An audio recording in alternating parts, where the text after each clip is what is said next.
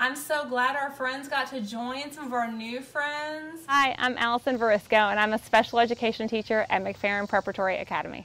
Today is the first day of school, NTI 2.0 for Riley, my 8th grader, Reese, my 6th grader, Remy James, my kindergartner, and myself, learning how to roll with the punches. We're all students again. So we're just gonna give each other lots of patience and grace, and I think we're gonna build some resilient kids out of this, and maybe some parents too. Bye, friends. The meetings are going well. The parents are rolling with it. I had a couple parents take off work today to be there, to see the sites, to make sure their kiddos were okay before they released to a caregiver or a babysitter. The parents are laughing through the morning. They're less frustrated. I had a couple frustrated moms texting me that the dads couldn't get on, but then the dads were FaceTiming and we figured it out. So everybody is pulling through and trying to roll with these new standards and expectations.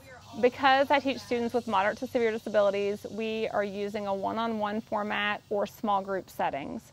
They have their academic groups from last year, and we did our best to keep those groupings as we moved into this school year. I don't know who their name was, but lots of them picked the blue color. I picked yellow. Okay. Because that's my favorite color. We'll probably be on. What's your feeling about doing school? I'm a little scared. You're scared? Yeah. Why? I mean, new school. But I wasn't scared when I was at preschool. Okay. It was really fun, except the long naps.